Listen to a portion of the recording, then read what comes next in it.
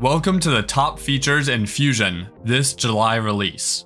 In this release, we're delivering updates for your team from faster assembly workflows and smarter CAM programming to new tools for managing your data. Maybe you're creating a new kitchen appliance, or maybe you're a tool and die maker working on your latest design. Either way, drop a comment below on what you're currently making. Bonus points if you took an idea all the way from a napkin sketch to tooling design. Now, let's take a look at what's new in Fusion this release. The bill of materials and property management workflows in Fusion have been enhanced to support the new collaborative editing ecosystem.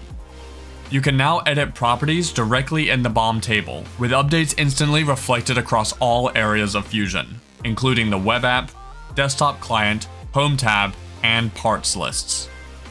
Your team will now have all of the latest information without needing to reload data. Around 20 additional properties have also been added to give you richer, more detailed descriptions of your models. You can also view working models and release BOMs side by side, making it easier to track revisions and maintain consistency. This update is rolling out progressively as part of the collaborative editing hubs. The new Constraint Components tool introduces a more flexible way to define relationships between components. Unlike traditional joints, constraints let you apply multiple connections in a single command, streamlining assembly workflows for everything from consumer products to industrial fixtures. Having all these relationships in one place makes your assemblies neater and much easier to modify as your designs evolve. For users switching between Fusion and Inventor or even other CAD tools, these workflows will feel familiar and intuitive, easing the learning curve and accelerating your productivity. You'll also notice a cleaner interface, with joints being unpinned from the toolbar, but still accessible through the drop-down, search, or the J shortcut. This update makes it easier than ever to build, edit, and manage complex assemblies. We have an exciting update for mesh modeling, Mesh Texture Extrude. This feature lets you turn any image into a textured surface on a mesh body, giving you a new, creative control over your designs. You can customize the extrusion by adjusting the type, clearance from the edges, blend distances, and more, all from a streamlined dialog with a live preview. The command is located under the Modify panel of the Mesh tab in the Design workspace. Just note that Texture Extrude is a direct modeling function, available when you're in direct mesh editing, in parametric modeling mode, or working in direct modeling mode. The Blend Autogenerated Drive Curves update simplifies creating blend toolpaths in milling.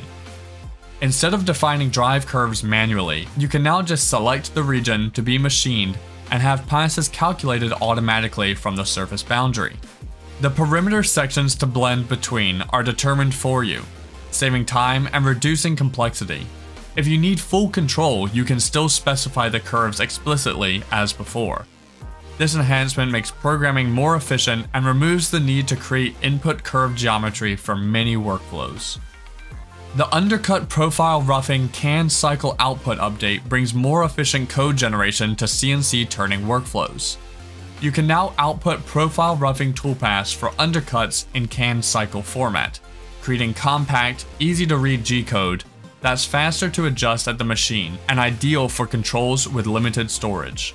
To use this feature, rest machining must be disabled, and you'll need to enable allow radial or axial grooving, depending on the cutting direction. This enhancement combines the simplicity of classic CAN cycles with the power of modern toolpath strategies. In our ongoing effort to improve performance in all aspects of Fusion, we've improved performance specifically when working with large face selections in the manufacturing workspace. Whether you're selecting faces individually or using selection sets, you'll notice a smoother, faster interaction, even as your selection grows. Performance now deteriorates much more slowly as you add more faces, so you can maintain those responsive workflows. This improvement will make a big difference in day-to-day programming and setup. And that's it for July's highlights.